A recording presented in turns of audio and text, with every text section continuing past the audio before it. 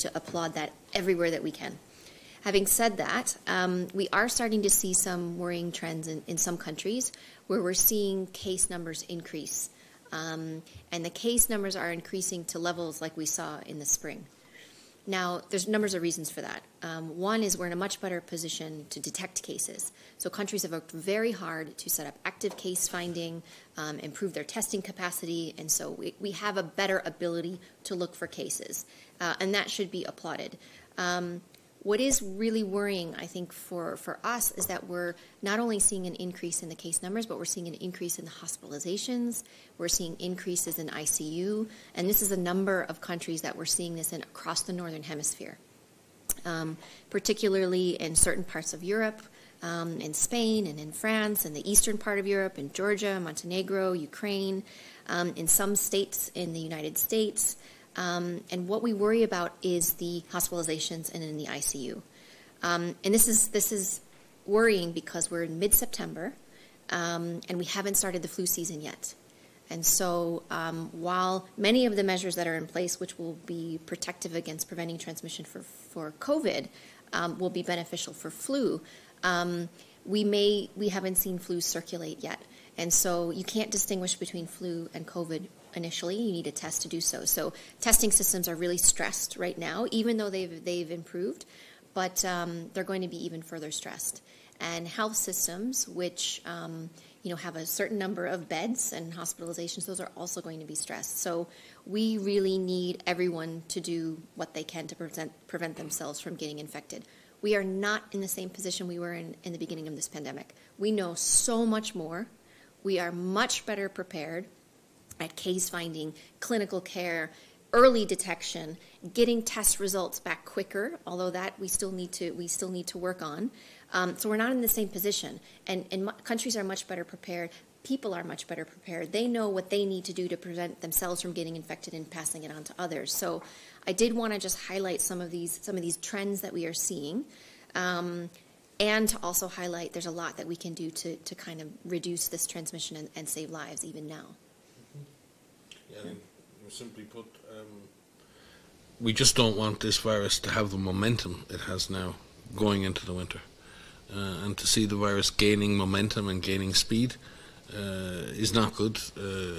But there's still a lot we can do. And there are a number of weeks in which we can really try to work to drive down transmission so we can get things to a point where our hospital systems won't become overwhelmed. Our biggest fear, obviously, right now is that if the number of cases rises, if hospitalizations continue to rise, and if influenza were to kick in at the same time, we could end up in a situation where our frontline doctors and nurses are again struggling to treat the sick. But as Maria said, those frontline doctors and nurses have really learned how to save more lives, how to treat disease in a much more effective way. But they can only do that if they're dealing with the limited number of patients that they can cope with. No doctor, no nurse can save a life if the emergency room is full of sick people, and if people are arriving in late and waiting to be cared for because there's such a long line. So we really want to make sure that we can maximise people's survival rates and minimise their time in hospital by ensuring that the number of people presenting to healthcare with severe or moderate disease is as low as possible. The only way we can do that is drive down the overall number of cases. So I think it's just, as you said, Maria, it's a call to now be aware. This is in our hands to a certain extent, and we can do a lot. Yeah, and remember, we have a flu vaccine. So we have a flu vaccine, and so people should get their flu vaccine, and that will help. And it will really help because, as we said, you won't be able to distinguish between COVID and flu and other circulating pathogens because they present as respiratory illnesses. And people will start to have runny noses. And in many countries, schools are opening again as societies open up. And it will be difficult to distinguish. So the system is going to be stressed. But there's a lot that we can do, and we need to do it now. The Director General has talked a lot about this window of opportunity. We have another one. And especially as we go into the autumn, we go into the winter season, we really need to use this time wisely. And again, I don't want to sound like countries aren't doing a lot because they are. We just really need to apply these tools in place. Governments, communities, and people need to be empowered to know exactly what to do, and they can. And what we saw, and remember if you look back to February, March and April, countries tried to do contact tracing, they tried to do track and trace, they tried to investigate clusters, but as the number of infections grew, the system became overwhelmed. Now, over the summer period, many countries have seen that drop in cases, and countries have reached a point where they're able to more effectively do test and tracing, get results back quicker, investigate clusters, prevent amplification events. But if the numbers start to grow too high, then our capacity to do that sort of public health measure of testing and tracing becomes much more difficult, and you reach a point where it's impossible, and then we're back to where we were in March and April, and nobody wants to go back there, and neither should we have to go back there. Exactly. We don't need to. Thank you very much. But our viewers are already asking questions. For those who are not sure how to leave the question, please, on Facebook and LinkedIn, you can leave it via comment section. If you're watching us on Twitter, please use the hashtag AskWHO. So one of the first questions that we received, you mentioned that we have increasing number of cases and also people who are hospitalized. But our Facebook viewers are asking about mortality rate, and our LinkedIn users are asking about survival rate. Great questions. You go ahead. Great questions. Yes, so this is really important. So as we mentioned before, we've learned a lot, and we know so much more now about how to care for patients. We're detecting patients quicker. They're receiving care quicker. We know that oxygen support, respiratory support helps. It saves lives. We know that dexamethasone, when given to critically ill patients, severely ill patients and critically ill patients, can save lives. There's so much that we're doing, and that is bringing mortality rates down, and that's important. The other thing that we're seeing is a shift in the age distribution of the cases being reported. And so what we're learning here is that as societies are opening up, as people are going about their daily lives, people that are infected, the average age of the person infected in many countries is going down. And this is to be expected because in the beginning of a pandemic, in the beginning of any epidemic, most surveillance is focused on severe patients because these are the patients that show up at healthcare. But as we learn more, as surveillance improves, as testing improves, you can identify people on the more mild end of the spectrum. And so we do see a younger age group. But one of these worrying trends that I mentioned are the hospitalizations among younger people between 15 years old and 44 years old. We're seeing a slight increase in hospitalizations in some countries at that age group. That is incredibly worrying. And so we do need to prevent those infections. So mortality is reducing because we know more. And the other thing that I think we're seeing is we're seeing amplification events that were happening in long-term living facilities. For example, this is a vulnerable population, usually over the age of 60, having underlying conditions. If the virus can enter a long-term living facility, it can have devastating effects. If we could prevent the virus reaching vulnerable populations, we will reduce mortality, and that we are seeing across a number of countries. So there's a number of factors. But please remember, we don't know a lot about the long-term effects from COVID infection, from infection with the SARS-CoV-2 virus. We are learning that people, even with mild disease, young people, are having long-term effects. We're just beginning to really understand this. There's a lot of research in this area. We've reached out to patient groups, but we don't know the long-term effects fully. And this is something that is really important because just a quote-unquote mild infection could actually have these long-term effects. And so we still need to prevent all infections from happening, regardless of if they develop from severe disease, severe and death. But please, a mild infection could last quite some time. And also, maybe when we look at these tracking numbers we use, the number of confirmed cases and the number of deaths, and when you actually look at that, and it's still about 2 out of 100 confirmed cases of all die, and that's just in reported cases. So it's still significantly dangerous disease, and that's across all age groups. And those death rates are much higher in older people, much higher in people with underlying vulnerable conditions. This is still a vicious virus. To a point, we're saved in terms of the number of deaths per day of 5,000 has dropped from the peak, but it's still, we're losing 5,000 people a day on the planet from confirmed COVID death. That doesn't count those who may die because they were never tested. It may not count all the other causes of death because health services are interrupted. So this virus is still taking a very, very strong toll. And as Maria said, we don't know what the long-term health effects. This is an inflammatory disease as well as a viral disease. The virus invades cells and it causes an inflammatory response. The body reacts against that. And what we've seen are inflammatory responses in the cardiovascular system, in the neurologic system, and all over the body. And we do not simply know what the long-term impact is of that. And you've seen it on TV. Many will have seen it on TV. I saw a kid on yesterday with his dad on TV, and they're both suffering the after effects of COVID 6 months on. And it was really interesting to listen to the testimony of that young boy. It was really, really articulate. And he was just talking about how it impacted him and how he couldn't sleep and how it was painful to move. And my heart went out to him and his dad. And it was really important that they spoke because that's their personal experience.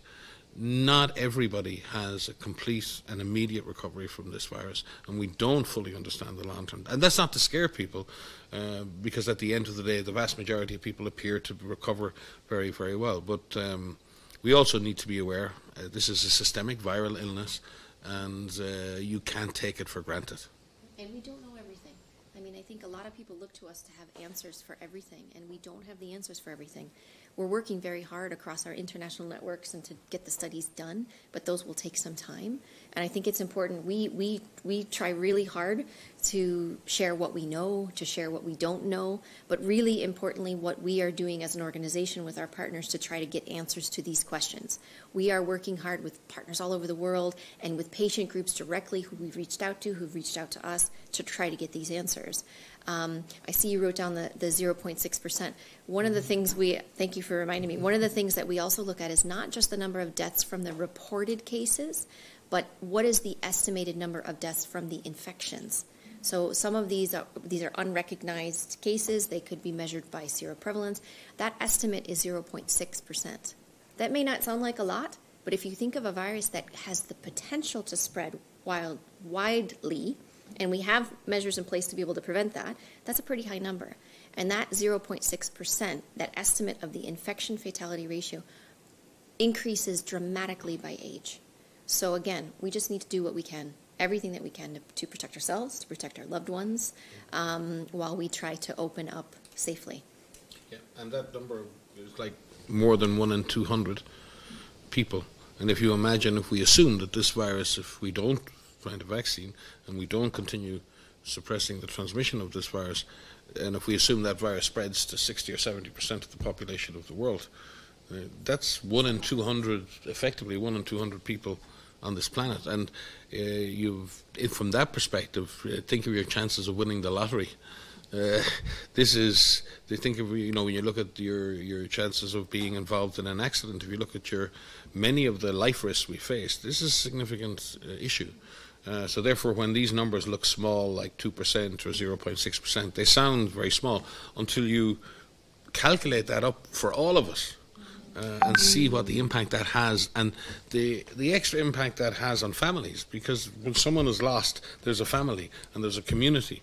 And there's all of that around it. So we don't want, we are pleased in many ways, I think, as Maria said. Many countries have really found a way with their communities. They found a way to sustainably, I won't say live with the virus, because it's difficult to live with a virus that kills your loved ones, but to find a way to control the virus enough so that it has a minimal impact on life and society, and I think learning lessons from those countries. And it's not always a one-size-fits-all. Some countries have done a combination of things that's worked, and the next country does a slightly different combination. I think it's been about clarity, it's been about consistency, it's been sticking at it, it's about being flexible to change and adapt when new information has come up. And I think communities that have worked well with governments to sustain a response, and again, it's a credit to communities out there. This is exhausting for everyone. We've all been living with this now for nearly 9 months. It feels like 40 years. And it isn't easy to think, for example, in the Northern Hemisphere, of going into another winter season with this hanging over everybody, hanging over all our plans, all our dreams, the weddings and the bar mitzvahs and the holidays and education and going to college, and everything is being disrupted. Everything we know and everything we cherish about our lives, and that it just isn't easy. But there is light at the end of the tunnel. As I said, countries have found a way to control this disease, and we have the prospect, if we work hard enough, to have a safe and effective vaccine. So I do think there's a lot of hope on the horizon, and people and communities around the world are demonstrating that there are ways to beat this virus, and also demonstrating that we are prepared as a global community to address some of these really important issues that face us as a society. I've said it here before: climate justice, social justice, access, the conditions of our most vulnerable people, migrants, and all of these other things that we want. What are the values we want in our society? And I think there are so many heroes out there. I said it we've said it about health workers, but look at the teachers. And you know, we all love to hate school. But I said, yeah, exactly, everyone loves school now. But the work that teachers and administrators have put in to get kids back to school, that wasn't easy. It's still not easy. And it's still not easy. And we need to do everything to keep our kids in school, because the effort has been made to put them there. But we may, in the more general population, have to make sacrifices to keep the kids at school, to keep our older population protected. And those sacrifices may be offering up a little bit of our personal freedoms, and not going to that nightclub, not attending that crowded event. And that's where I think we all have to examine what we do. Me, everyone, we all have to do it. This isn't about me preaching to somebody else. All of us, and every one of us, can reduce our chance of transmitting the virus. Then the risk goes down for everybody. And if we, everybody did that. You know, so it's but we recognise how tough this is to sustain. We recognise it.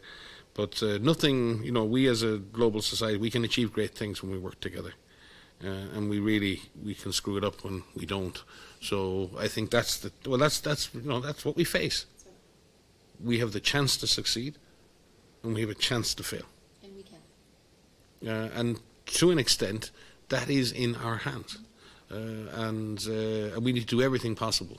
We do not want to see our wisest, oldest, most cherished citizens again face the prospects of dying, particularly in unprotected nursing homes over this winter season in the Northern Hemisphere. Do we really need to have that as the next warning of this pandemic going the wrong way? Or do we want to end up in a situation where we have to close our schools because there's just too much disease in the community? These are not outcomes that we need to see this winter. And I do think we can redouble. I know we're going on about this, Alexis, but I think the question is fantastic, and the answer is complex. And it would be great to continue this. I'd love to hear from the listeners, help us. What's going to work? What's going to help us sustain this effort? And particularly from young people. Yeah. We're seeing some incredible innovation and creativity in the voices, to help us go through this.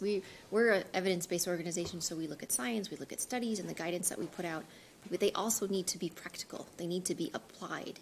And we speak to everyone on the planet. We talk to all countries, we talk to everyone everywhere, and the situation isn't the same everywhere. So applying something, even the schools, the schools guidance that we've recently put out, how that is applied in different countries, in urban areas, rural areas, rich areas, poor areas, everything, north, south, east, west, is different. And we are seeing schools in particular be very creative about how they are opening up and how they have the physical distancing in place and the wearing of masks. And I've really seen the use of masks, particularly in children, quite joyful, in that sense of playful, washing of their hands and singing songs, and parents, getting directly engaged in this. And we have the Peppa Pig video, which I personally love, and Sesame Street involved, and, in making it quite playful. But the mask, for example, seeing different colors and seeing it be part of their identity. But please don't share your masks. Don't trade your masks, I should say. There's wonderful ways in which young people, children, young adults can get engaged and show us how to be social while being physically distant. We call this physical distancing and not social distancing. It's about still maintaining, like we are here in this room, but being social with our loved ones and using technology and etc.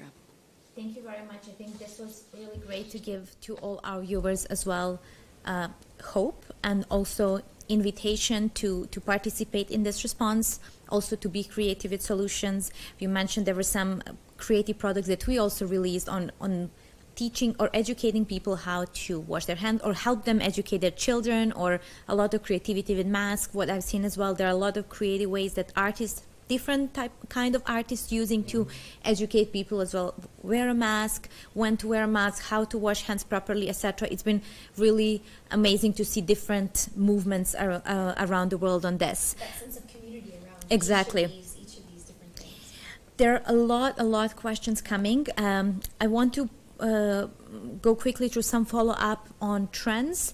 You mentioned Northern Hemisphere, and we're seeing some increasing trends. So some of our viewers on Facebook and Twitter are asking, what are the trends in the Southern Hemisphere, and do we have any evidence that cases in Southern Hemisphere went up because it was colder weather there? Do we have any data on that? Maybe I can start on this one. We have absolutely no data to suggest yet that this disease is particularly affected by the seasons as such, other than maybe where we see people gathering together because of the season. But the actual ambient temperature does not seem to affect the behavior of the virus. In terms of the Southern Hemisphere, over the last few months, certainly in South America has been badly hit. It's suffered greatly in this. South Africa is just coming through quite a difficult time, emerging from that. And as you've seen, Australia has had a small epidemic, but it's obviously been very tough for people in Australia because they were on top of this, and they had to really go back to the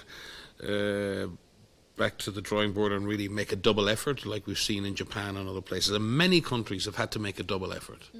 You know, and that's what we do in life. Sometimes you try and you do a third of the job or half the job, and then you got to pick yourself up and go back and finish the job. And that's not something unusual. And that's very hard. Double effort is hard. Triple effort is hard. It's very hard to. Nelson Mandela, one of my favorite quotes from him is he said.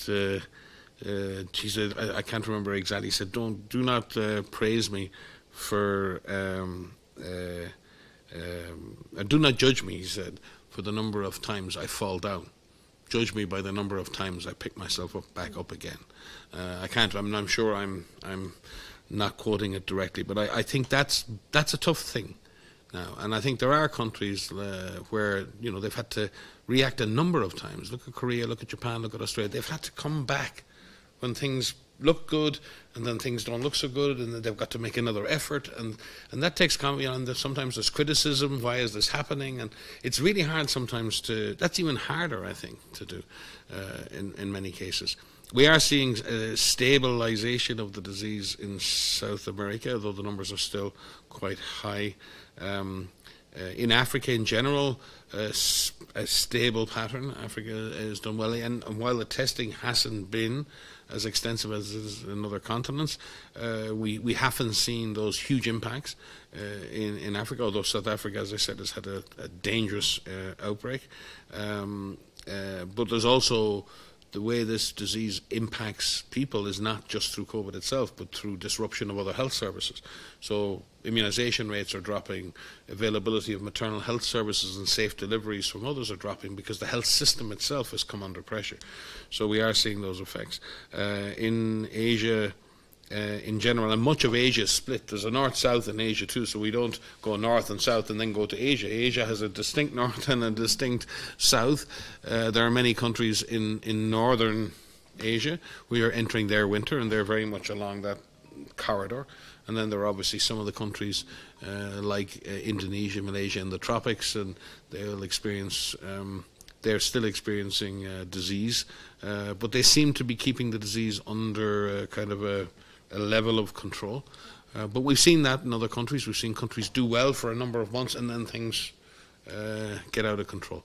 So we're not forgetting the Southern Hemisphere, please. Don't. The positive thing, I think, overall is that the influenza season in the Southern Hemisphere has been very small.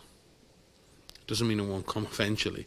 It may offer some hope in the north, but there are differences in the level of physical distancing that was going on as the virus emerged. So that doesn't guarantee Europe or North America or North Asia that influenza will be mild. There is absolutely no guarantee. We hope that the influenza season in the Northern Hemisphere is reduced, because that will reduce the pressure on the system. I have said before, when you have from the perspective of an older person or a very, very young child, seasonal influenza can be a deadly virus. So 2 deadly viruses, COVID-19 and influenza. And as Maria said, we encourage particularly people with underlying conditions and people who are older to get vaccinated against flu. This is a virus for which we have a vaccine. And most countries have very, very positive policies towards free vaccination and subsidised vaccination for influenza. So please, if it's available, get your flu vaccine.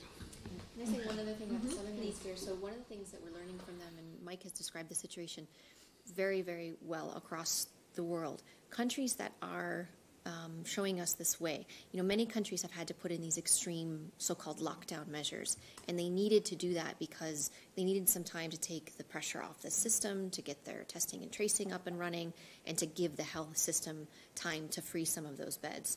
What we're seeing now in this second effort, you know, in this way of when we see a resurgence and where they are taking measures to bring these outbreaks under control, they're not needing to do these national lockdowns. What we are seeing is they're using the data that they are collecting from their surveillance systems and from all of the different systems that they have in place to apply these measures locally. And it's a local response, and this is what we've been saying for months, is that what we would like to see is a clear national plan, good systems in place, but implementation at the most local level. So apply those as aggressively as needed in the smallest geographic range as you can to have the minimal impact on other systems, and for a time limited, you know, for a certain amount of time that you need, and then lift them again. But that's hard to do because from a public point of view, it's just, well, yesterday you said this, and then today you said this, and then it's confusing. What do you want? Well, in a situation like this, it's evolving. Not only are we learning more about the science, and Alex, I get the question a lot, I was like, when is the science going to be done? Can you please just be done and just give us an answer and just stop already? But that's not how science works, it's a process. But even the response is a process. It's how we are learning and it's how we're applying. So we're learning a lot from the Southern Hemisphere, from the tropics. But as Mike has said, we don't have any indication that there is a seasonality to this yet. But we do know that as there are colder months, and actually even in hotter situations, people go indoors to have air conditioning. Yeah. If you are crowded inside, if you are in closed spaces, if the virus is around, if you're not doing physical distancing, if you're not doing your hand hygiene, the virus will spread. So it's really important that we do avoid these 3 C's that we talk about, the crowded spaces in closed settings and close contact settings. Make sure that we make good choices about the places that we go, and we look at if there's windows that are open. That's a simple thing that can be done, where the windows can be open. All of these things matter, and they all add up, and they're preventing transmission from happening. I'm glad you both mentioned as well flu and coronavirus again, COVID-19 together, because several questions we received from different platforms from our viewers. Is there a chance that these 2 viruses can merge and we have some super scary new virus in following months? No. In terms of the virus, the genetic makeup of the viruses themselves, no. Make a good Marvel movie. I was thinking of I think that would, I'm sure someone is working on a script right now about that. What we can see, though, is that it's possible for people to be infected with both. So there are people that are looking to see, can I be infected with SARS-CoV-2 and influenza? Mm-hmm. The answer is yes. We're trying to look at how often that happens, and as Mike has said, and in the Southern Hemisphere, we didn't really have a flu season because of all the measures that were in place. And the measures that are working for COVID-19 will also be beneficial for flu. Plus, we have a flu vaccine, so we do need to prevent those flu infections from happening as well as COVID infections. It's going to be very complicated from a medical point of view for somebody showing up to say, what do I have? Do I have flu? Do I have COVID? Do I have RSV? Do I have something else? The common cold? You won't be able to distinguish that immediately. That's why testing is really quite important. But again, there are treatments, there are vaccines for flu and there are treatments for flu. And now we have some positive results for COVID, but we really just want to prevent people from developing severe disease and really needing access to that care. Yeah, and the things that stop you getting COVID will stop you getting flu. Exactly. So we don't have to add anything, and get vaccinated against influenza if you're in a risk group, and try and avoid that infection. Remember, both viruses put the respiratory system under significant pressure. They can put other systems, certainly COVID in this case, causes systemic illness. Influenza, anyone who's really ever had influenza, because people often say they come back to work or school, say, oh, I had the flu last week. No, you didn't. You know when you've had real flu. Yes. And that's what many people have said with COVID. Yes. It's the same thing.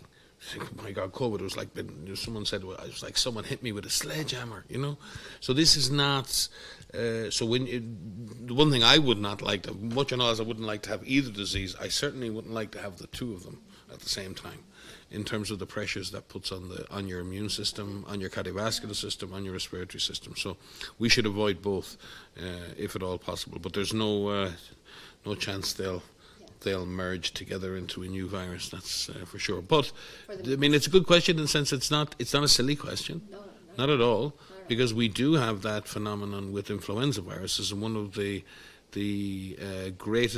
ways in which pandemic influenza viruses actually emerge, because very often, I won't bore people now, but I think it's worth explaining that flu viruses evolve through what we call antigenic drift. Effectively, the genes drift. They move slowly. They change slowly. That's what it means. It drifts over time. And that's what we see every season. And that's why we have to change the flu vaccine every year. It drifts a little bit away from what it was before. So we change the vaccine to get ahead of the virus, and then we change the vaccine. But every so often, there's what we call an antigenic shift.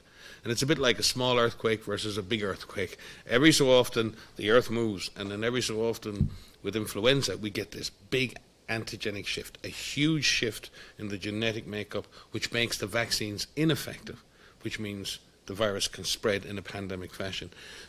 The reason why that can happen is you may have a pig that lives somewhere in the rural area is infected by a human virus and a pig virus, or a bird virus, and it is the act of being infected with 1, 2, or 3 viruses at the same time that a brand new virus emerges, because flu viruses are very good at exchanging packages of genetic material. They're almost like playing cards. It's almost like poker, and they play that sort of viral poker, and what can come out the other end is a new virus. And that's why we're always so worried about pandemics of influenza, because we never know when it's going to happen. It's like, again, as I said earlier, it's like winning the lottery. You do not know how many times you play the game that you're going to get a new virus. So the question, as asked, is actually quite a smart question. It's just that in this case, these two very different family of viruses don't interact in that way.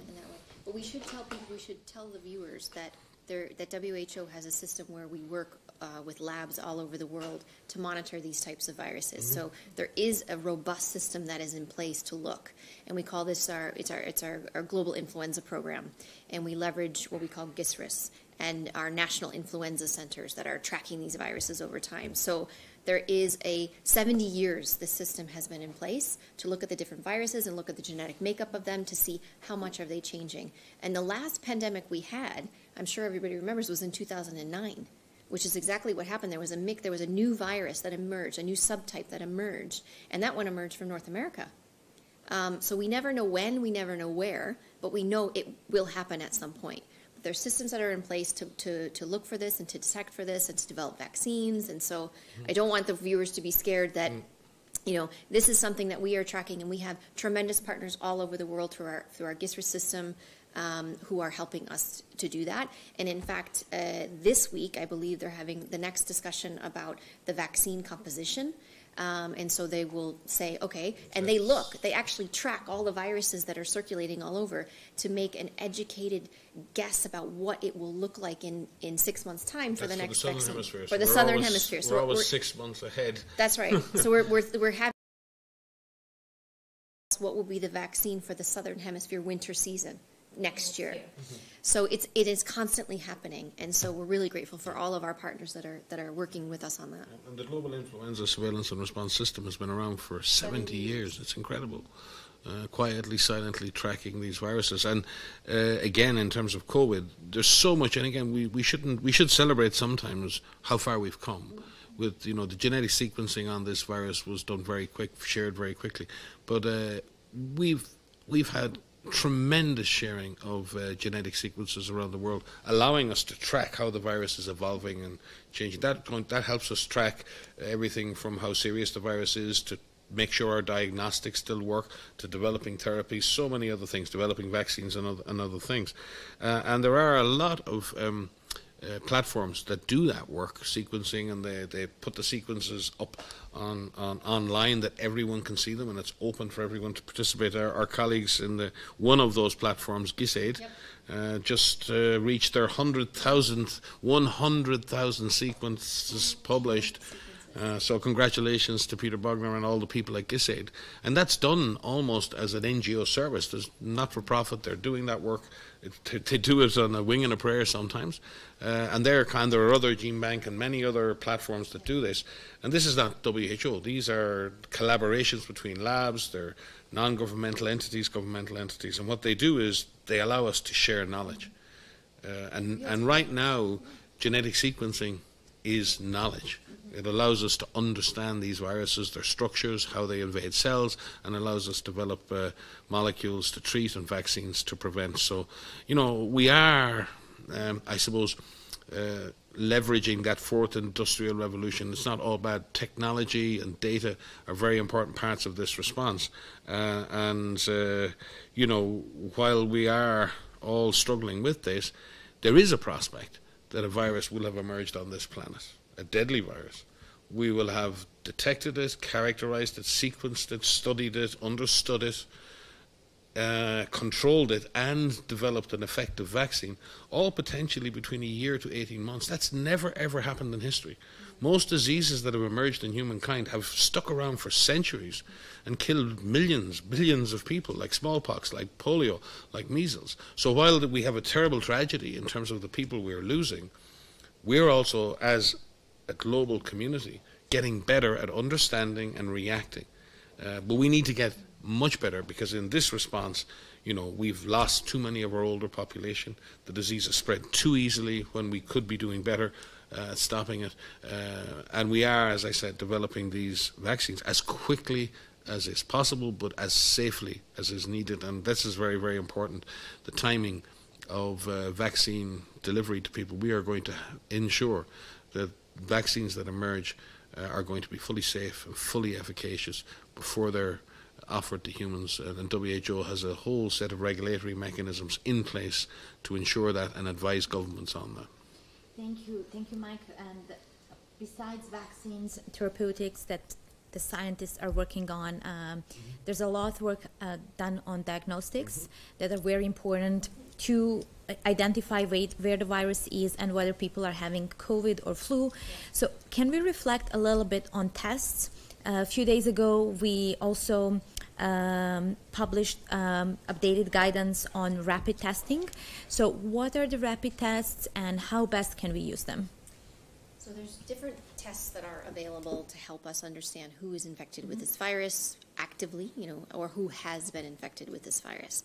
So we think about if we try to find active cases, people that are potentially infectious to others and they're dealing with it right now, we have two types of tests that we mainly focus on. One are these PCR tests that are widely available. And as Mike had mentioned with the sequences, the sequence was available, the first week of January. The first PCR assay was published on WHO website through partners from Germany the 13th of January, and that led to the rapid development of these PCR tests. Those are widely used. We also have these, and that detects the fragments, RNA fragments, parts of the virus there. We also have these tests called antigen-based rapid diagnostic tests, and that detects the SARS-CoV-2 proteins that the virus produces. And these are called rapid diagnostic tests because they can be done rapidly, and you can get a result back. What does it mean rapidly? Well, we're talking, 30 minutes to an hour. I mean, very quickly. PCR can be very quick too. Let me remind everybody that PCR testing can actually be provided. Results can be provided back in hours. It just depends on the collection of the sample, getting the sample to the right lab, running the PCR test, getting the result back to the individual. But if systems are in place, that can happen very quickly. These rapid antigen-based rapid tests can be done in minutes to hours. And they're much easier to use. Now, there's hundreds of these on the market. What we're trying to do, and we're working with our partners at some coronavirus labs, we're working with FIND to evaluate these. Because even though they're on the market and they claim that they work great, they don't all perform the same. And the issue with the antigen-based tests is that they really work, they perform better when there's a lot of virus around in the community, and they perform better when you yourself have more virus in you. When you have higher viral loads is what we say. So and that really means -2 days before symptom onset up to the first 5-7 days of your illness. It's when people tend to have the highest viral loads. So what we've recently issued is how these can be used, how these can be rolled out. So we do have the PCR tests that are available, but in these antigen-based tests, they could be incredibly helpful in 4 different situations. The first is, and I'm looking at my notes because I need them. The first is to respond to suspect outbreaks, where you think there's an outbreak and you have no access to PCR tests. So these could be in remote settings, they can be in particular institutions, they could be in some semi-closed communities. That's number one. The second one is to support outbreak investigations where you have a case, whether that was detected from PCR testing. And this can really help you do an expanded testing of your active case finding. You can look at your contacts, including asymptomatic contacts. You can do more testing in those outbreak situations. And that really helps with these cluster investigations, these outbreak investigations, which are happening in lots of different places. The third is to look at specific trends in some very key groups. So essential workers, frontline workers, people who are more exposed. And then the fourth is in areas where you have widespread community transmission. Like I said, if there's more virus around and there is the potential for more people to be infected, then they work better. And the reason I say they work better is because when you test somebody and somebody comes back with a positive test, you really want to know, is that a true positive or not? And so for PCR, we're more confident in those results right now compared to the antigen-based RDTs. But these are improving all the time. And this is a really, really positive thing. I just want us to be a little measured in how they're used because there could be certain situations where you can have a false positive or a false negative. And systematically, some of the RDTs or the antigen-based test RDTs tend to miss people earlier in their transmission cycle and people later. It tends to be good at picking up people when they have the highest loads of virus, and that's usually a much smaller period of time. Yeah. So you might miss people early, and you might miss people later in the course of the disease. And it gets very technical around how predictive these tests are. In other words, I get a test. How sure am I, if you come and tell me my test is positive, how sure am I that that's really a positive test? Because it's going to affect my life. I'm now going to have to isolate. My family is going to have to quarantine my friends. I'm going to tell everyone at work. I'm going to be out of work for 14 days. I'm going to be worried like hell, right? All of those things. So this is not a zero-sum thing, And these tests perform, even though the tests and the manufacturers make good tests. It's not that we have some very good tests. The problem is it's the nature of the virus at the community level that determines how predictive a result is. And that's sometimes nothing much to do with the test. I'll just give you an example. If Liverpool are the champions in football in the UK, the Premier League, right? If I'd ask you, what is the chance that a red shirt is a Liverpool shirt? And you'll say, well, what do you mean? Well, I say, if I look at red shirts in Liverpool on the day Liverpool are playing a game, it's very likely that someone wearing a red shirt is from Liverpool and may be going to the game.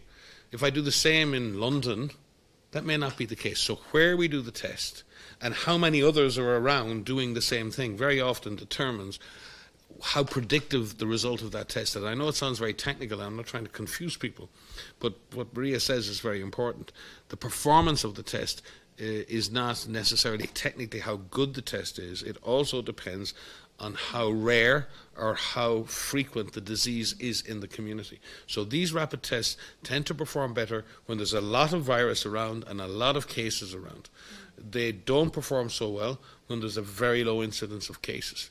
And in situations where there's a very low number of cases, we believe you're better to still use PCR-based testing when you're doing your case finding and contact tracing and get those results. And that's the thing. 90% of the time in the testing cycle is nothing to do with the test. It's all the logistics and the movement. So we can make that better.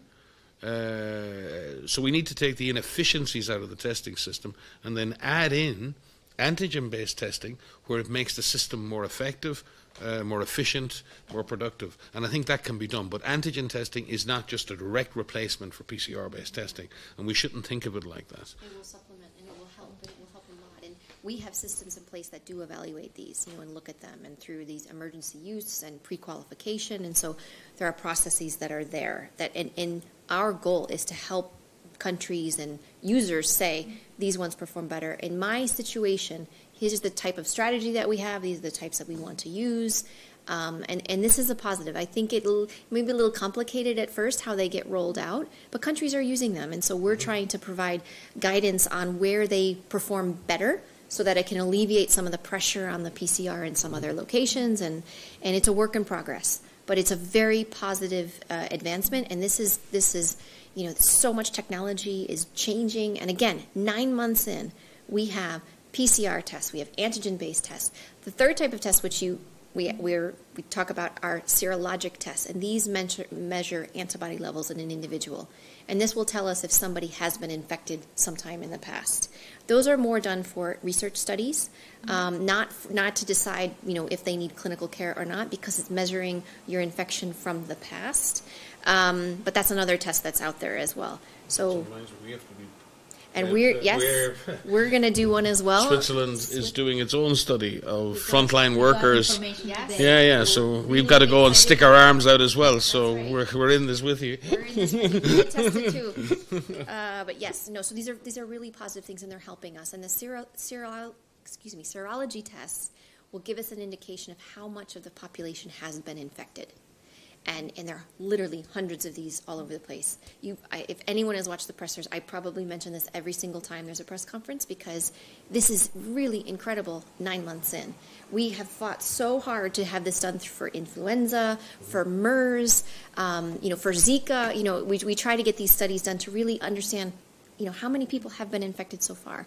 And the serology tests tell us, I'm overgeneralizing, but of the hundreds of studies that are being done and of the results we have, that less than 10% of the population globally, has been infected so far. That means the virus has a long way to go, which is why we keep talking about all of the measures that are put in place. Those seroprevalence levels are higher among different populations like frontline workers, healthcare workers, essential workers, and there are some specific populations, there's some examples in India where they have higher seroprevalence. But we're nowhere near what this level of herd immunity that we talk about when we think of vaccines, not natural herd immunity. And so the virus has a long way to go. But we have these tests that are helping us, and we're so grateful for all of the studies that are being done to really guide us as this pandemic evolves. A lot of questions have arrived about serological tests. What do we know from these studies about immunity after people being infected? And also there are a lot of questions coming, is reinfection possible? Yes, so we're learning a lot about the course of infection that somebody has. So what typically happens is when somebody is infected with the SARS-CoV-2 virus, their body will develop what we call these antibodies. And it takes a week or two or sometimes longer to develop these antibody levels. They develop over time. They increase over time. And these tests will measure that. What we don't have a clear picture of yet is, based on the type of disease that you have, whether you have asymptomatic infection all the way through severe disease, how quickly and how strong is that antibody response? Does that mean that you are immune from reinfection? And how long that will last? What we're seeing from the studies that are available, that are following individuals over time, the same individual over time, is that we are seeing people develop a robust immune response. which is a strong immune response. And we do see this for people with severe disease, through mild disease, and even people who've had asymptomatic infection. I'm generalizing here, but when we follow those individuals over time, that immune response tends to last. And we've only followed people for a few months, so we don't know how long that will be. But that's a good indication, and that's a good indication that people will be protected for some time. We don't know how long that's going to last, though. We have examples with the other 4 human coronaviruses, with the SARS-CoV-1 virus and the MERS-CoV-1 virus, which means it's not a lifelong immunity. And so those immunity levels will decline, or the antibody levels will decline over time, but we don't know how long that will be. There are a couple of examples of reinfection that we are aware of. There's one from Hong Kong, there's one from the US, there are a few from the Netherlands, there's one from Belgium. And these are case reports. So out of 28 million confirmed cases so far, we do have examples where it seems like somebody has been reinfected. And this has been detected through sequencing that we mentioned about previously. This individual, or these individuals, had a sequence from the first infection and the second infection. So we know that it's possible. It tells us that it's possible. We don't know how much this is happening on a population level, and that's something that we are looking into, but we do have examples. But people shouldn't be afraid, We do have measures in place that, you can protect yourself from infection, and all of those measures, still hold. But it does tell us it's possible. But for the majority of people, from the studies that we are seeing, people develop an immune response, and it seems to last from the follow-up that we've seen. Yeah, and I think it's important to emphasize that. We've had 28 million confirmed infections around the world. God knows how many more, but 28 million confirmed infections, and all of them, maybe 20% of people have been to hospital at one level or another, and what we're not seeing is lines of people who've been in hospital 3 or 4 months later coming back to hospital. Now, it's not to say that reinfection is not doesn't happen. It clearly can happen. It happens with all infectious disease. This is not unusual for COVID. But what we're not seeing thus far is a failure in your immune system for very many people. It can happen, and over time the levels of protection may drop. We also have to look at what we're protecting from. Sometimes an infection prevents you from having another infection. Sometimes having an infection doesn't prevent you from having another infection, but that infection may be much milder. And your immune system is conditioned a little, reacts more quickly, and you can clear the infection more quickly. So in that sense, we're not just looking at risk of reinfection, but how severe would a second infection be? And we need to track that. We need to track that as well. So I do think it's important that we be very balanced in our view on this, and it will be the same when it comes to vaccines. Vaccines may protect for 1 year. That people may need to take a booster dose. That may have to happen. But as I say, we'll cross that bridge when we get to it. What we do know for now is that people who recover from an infection have a protective level of immunity for a period of time. We believe that time is from months up to years. We don't know exactly how long that lasts for, and we still need to see whether, even at a long range, even if you can be reinfected, that you may actually be protected from the worst clinical aspects of the disease. So a lot to learn still. We keep saying that, don't we? Yeah. Yes. I want to thank you very much. I know we are running out of time. This was a great session with a lot of explanation what we know and how we can stop this virus. The last comment I want to pass on you is you invited our viewers as well to share their solutions and how our recommendations can be applied in local communities. So some of our viewers what are the mechanisms that they are using some of our guidances, and they know how to help the response, but they are looking what is the mechanism that they can share their experience and contribution with us. Lots of ways. Yeah.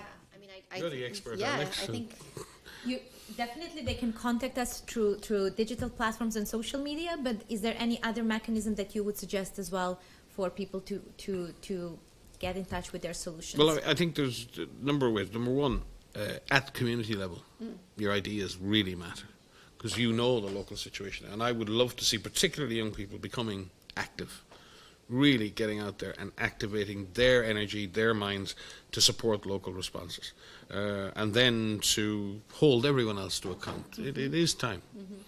to, you know, as I've said here before, planet's yours, or it will be yours. You're inheriting it, so you better make sure we leave it to you in some kind of good order. So I think there is a way. You know, organize and activate yourselves. Become activists for this, for climate, for whatever you choose. But also in terms of getting to us, we'd be very happy, certainly with youth and groups and I know you've had these, I would love to have some more seminars or more interactive sessions, two-way Zoom calls. We do this all the time. Yeah, we do. But probably looking at boring old farts like myself, so it's maybe we need to create a forum where we can have maybe a youth council where we can, you know, we have a World Health Assembly coming up soon of the ministers. Maybe we could have a World Youth Assembly on this, and maybe we need a Summit of the Young to sort out what you want from this response and what kind of a planet you want to inherit. So maybe we'll talk to Dr. Tedros. He's the man. He loves crazy ideas. So let's have a chat with him and see if we can't create something maybe a bit more dynamic. Yeah, absolutely. We reach out with a lot of youth groups as well, just to say on some of our webinars, and I agree we could be more creative in this, and again, come to us with some ideas. But, you know, get active in your schools, get active in your universities, active in your churches, you know, where you interact in your communities, offer these, raise your voice, you know, use your voice, raise your voice, you matter, your voice matters. We care about you and your families, and so this is why we're so passionate about the things that we say and how we can fight this together. But I do think the social media platform can be really beneficial, especially with, you know, we need to flood the system with positive stories.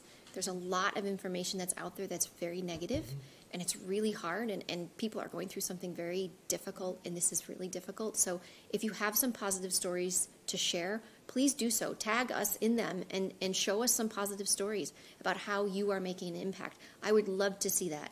I know all of us would love to see these things. And by doing so, you're sharing your story with so many other people.